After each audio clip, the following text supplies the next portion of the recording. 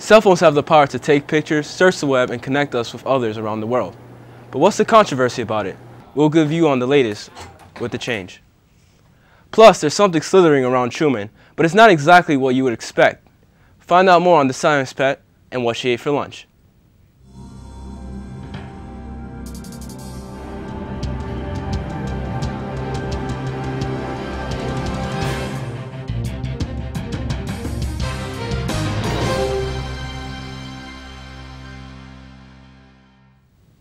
Hello, I'm Mike Ortiz, and welcome to Truman Magazine. Since the addition of cell phones in schools, there has been some controversy surrounding the subject. Reporter Anthony Cruz has more on the story. Since March 2nd, 2015, a new phone policy has been put into effect here at Truman High School. Thanks to Mayor de Blasio, the ban has been lifted. Some students have a positive view on the change.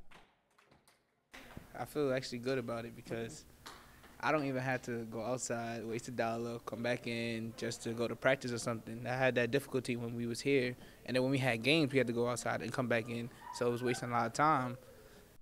Some seem a bit skeptical. Now you could just have the phone in school, but can't use it at all. Some students seem to think the teachers are having a strict reaction to the policy change. It's really strict. Let's say that. It's really, really strict. You get caught with your phone, suspension. So it's like lockdown right now.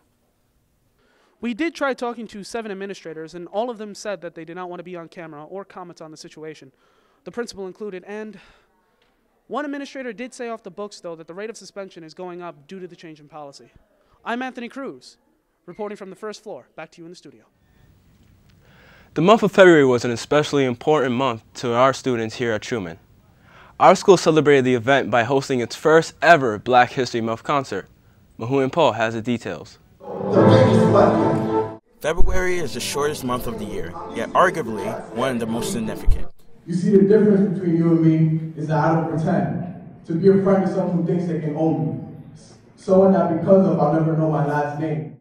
Truman decided to highlight the importance of this month by hosting its very first Black History Month concert, showing off the struggles of African Americans throughout history through music, dance, presentation, and poetry.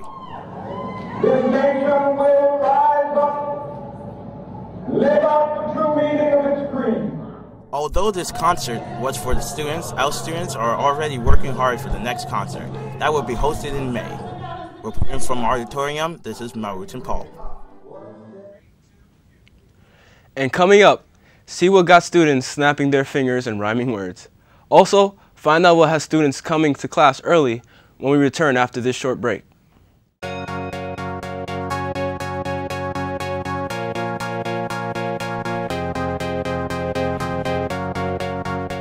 Come hither and realize your destiny. Welcome to Student Council. We're just kidding. Welcome to Student Council.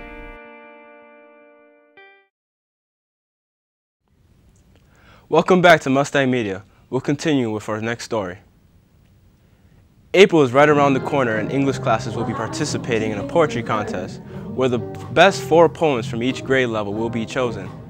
The top 4 poets will take a trip to Webster Hall where they will perform and record their poems. Teachers will collect poems from students on April 21st, or students themselves can deliver their work personally to Ms. Giovinco's office. Something sinister is slithering its way in the halls of Truman. The question is what? Here's Mohammed Taha with your story. It's not every day you see a snake wrapped around someone's arm in Truman, but that's not uncommon in Earth Science teacher Mr. Boziel's classroom. This is Carnage, a ball python residing in a tank in room 310. But why a snake? I just always like reptiles. Like, there's no particular reason why I got the snake, but I always like reptiles, and I always wanted to have a pet. So Here we have Carnage in her home about to have a meal. She strikes her prey and grasps it tight. Carnage is a constrictor, meaning she squeezes the life out of her prey before devouring it. Although not big enough yet, Carnage might grow enough to attempt to eat humans. Although ball pythons generally grow to be 3 to 4 feet long, they can reach up to 6 feet. But how do students react to Carnage? curious, some scared, but most of them are like interested in wanting to see it eat and different things like that. Mr. Boziel hopes to continue using Carnage as a learning tool for his students. I'm Mohammed Taha. Back to you. I'm your host, Mark Ortiz. We hope to see you here next time. Come back for more local news. Your school, your news, Truman Magazine.